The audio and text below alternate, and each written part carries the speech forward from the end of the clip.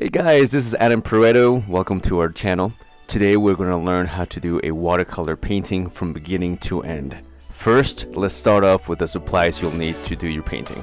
A rag or a towel to clean or absorb any of the water you don't need to use. For brushes, I'm going to be using a size 0 watercolor brush from Princeton, from Neptune with a round head for fine detail. A size 2 watercolor from Da Vinci. The Maestro version is made of Kolinsky hair, and Kolinsky hair is basically a Siberian weasel, which they make brushes out of their hair. Okay, well, moving on, let's go for the next brush. A Kuretake Zig Kolinsky hair Menzo brush. It's a Japanese brush, it's really good to do fine detail as well for watercolors, and it's also made of Kolinsky hair. A size 10 silver black velvet, a medium-sized brush. A size 16 round Princeton from Neptune. It's a bigger brush, and as you can tell, the bigger the number, the bigger the brush. A wide brush size 1 Princeton, also made by Neptune. I like using this one particularly for watercolor for the landscape, and it turns out really good. And your watercolors. Now for these, I don't remember what brand they were because I got them way long time ago when I was going to college. One that I do recommend is Winston and Newton. Those are really good watercolors, so try those out. Or for beginners like my friend who is watching this video and she wants to start doing watercolors on her own, I do recommend Prima Marketing or Reeves. Those are pretty good watercolors to start off with. If you want something a little more expensive, the Van Goghs, Daniel Smith, or Winston and Newton. 2 cups with water in them, 1 for clean water for a clean brush, and a dirty one if you're using the same colors multiple times. Today I'll be doing a commission from Oregon of 2 puppies in watercolor. I drew the basic sketch lightly in pencil before I add all the watercolor. Alright, let's get some music jamming and let's start our watercolor. The first thing I'm going to do is tape the entire edges of the paper to the desk to stabilize the paper as well as to control the water if it gets to the edges. The watercolor paper I'm using today is from Canson XL 9 by 12 inches acid-free paper. Next, I add some scotch tape on the area I want to isolate from getting any water absorbed for my landscape. I add all the tape down on the paper that I needed. Now I use a regular ink pen to draw on the tape to cut away the parts I don't need with some scissors. And to be honest, this technique is very tedious. Takes a long time, so I want to show you later in the video a different technique using glue to do the same thing, which is to isolate the area we are not painting on. Okay, so the first thing I use is my white brush size 1 from Neptune. I get the background wet to absorb the water while I keep adding more and more layers of blue and more water to the sky. This technique is called wet and wet. Dun, da, da, da. It's a pretty basic technique. I keep adding more layers of blue and more water. To not wait for the paint to dry at this stage, I will use a blow dryer to speed up the process. It's kind of like cheating a little bit, but at the same time, right now it's not a big deal. And that way I can add more layers to the blues as you're seeing right now in the video. My brush strokes are also moving from the right side of the paper to the left edge of the paper without lifting the brush. I do this so I can have one smooth stroke all across with no texture and gradually make the sky lighter at the base where the mountains are. Yes friends, glue, but not just any old glue.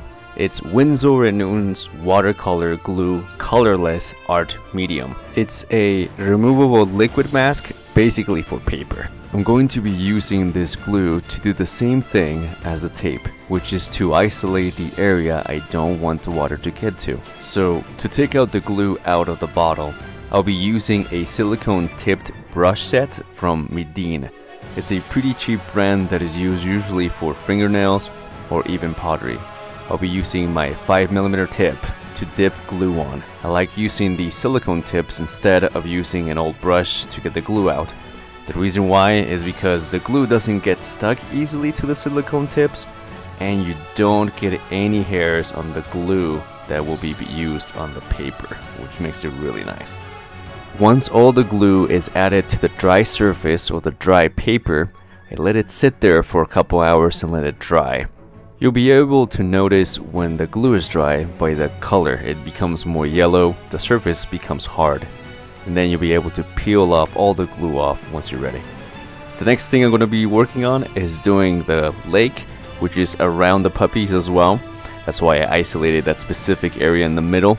And I'll be using the same technique again, a wet and wet. For this one, I'm going to be using a different color blue. I'm going to go a little bit darker with it because the lake on the original reference photo was like that. So I'll try to imitate that as well with the watercolors and make it as dark as possible to give me more contrast between the sky and the lake. Once I'm happy with my lake, I want to also paint some more of the sky to give it a nice balance between the sky and the lake. That way the lake doesn't take up all the attention and both backgrounds are balanced out. Once the lake and the sky are dry, I will gently peel off with my fingernails some of the glue that has been sitting there. Now I have this nice area where I painted the lake and have nice clean edges where I'll be painting with different colors the puppies.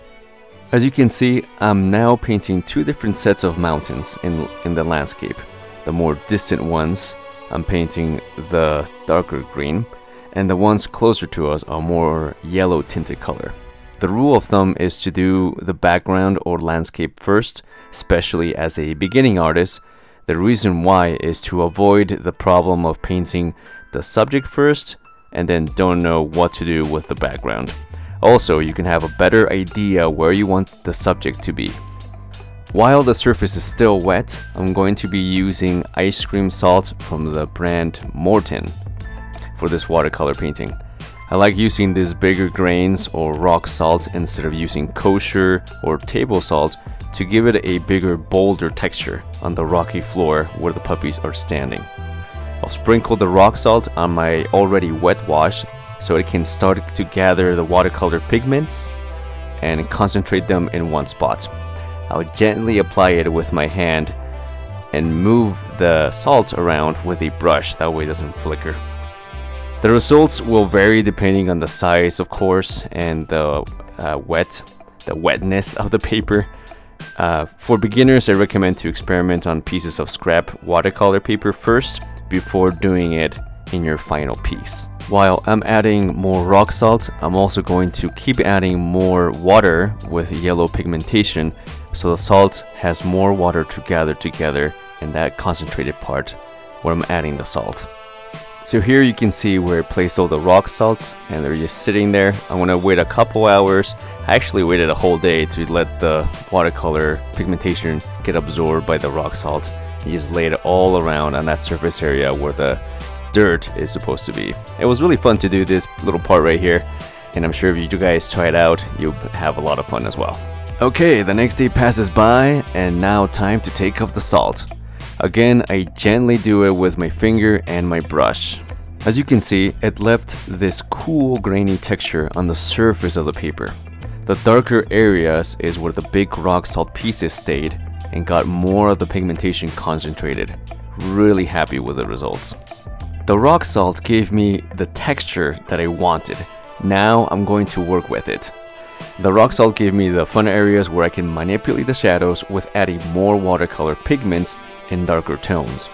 Keep adding the final details on the landscape, as well as using my smallest brushes to add more layers of shadows to the ground floor. Now that I got the ground floor all painted, it's time to paint the Boston Terrier. In watercolors, one of the traditions is to avoid painting in just black, to get the shadows, or in this case, to paint the black Boston Terrier. The reason is because watercolors are vibrant, happy colors, and instead of just using one plain boring color, it's always more unique and attractive to mix colors to get similar effect, such as black. For example, with this Boston Terrier, using my two smallest brushes as well as my Japanese brush with a long tip, I'll be mixing blue, purple, brown, and a little bit of yellow here and there to get a similar color to black. For the Boston Terrier, I'm using almost exclusively the technique wet on dry. Pretty self-explanatory, but basically what it is I'm adding watercolors to a dry surface whether it's the first coating to the paper or another layer of color on his darker tones of his face. And for my beginning artists, again, practice it in a different sheet of paper, adding that wet and dry technique, so that way you feel comfortable doing it in a separate page, and then you could do it on your actual final piece.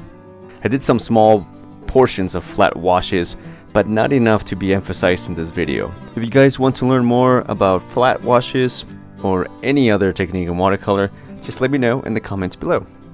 In the puppy, I'm trying to imitate the different lights hitting his face and his body, especially the reflection of the ground. Okay, I'm almost done finishing the final touches on Nike, and now we'll move forward and do the watercolor of the poodle, which will be really fun to do with a different technique. Another technique I'm using is watercolor pencils from Prismacolor. I'm going to draw using just a couple of colors, mostly dark brown, red, and a little bit yellow to do a quick sketch. And then I'll add water onto the lines that I made with the watercolor pencils.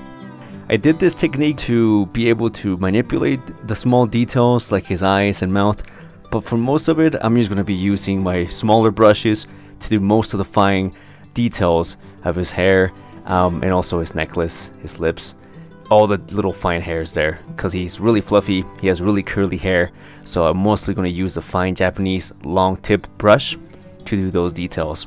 And I'm starting first with doing some yellows, some browns, imitating the reflection that it has from the ground, and also he had a little bit of the blonde color, a little bit of that gold color on his hair.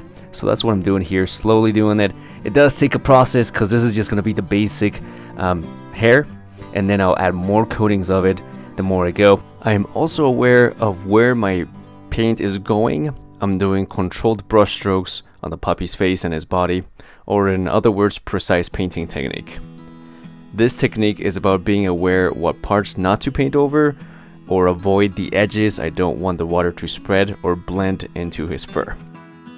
One watercolor paint I want to highlight for painting this poodle is going to be my Grumbushar titanium white watercolor paint series 1 W043. It's a professional level or artist grade. Just like other art mediums, watercolors have a student grade to an artist grade, which quality does differ from one to the other.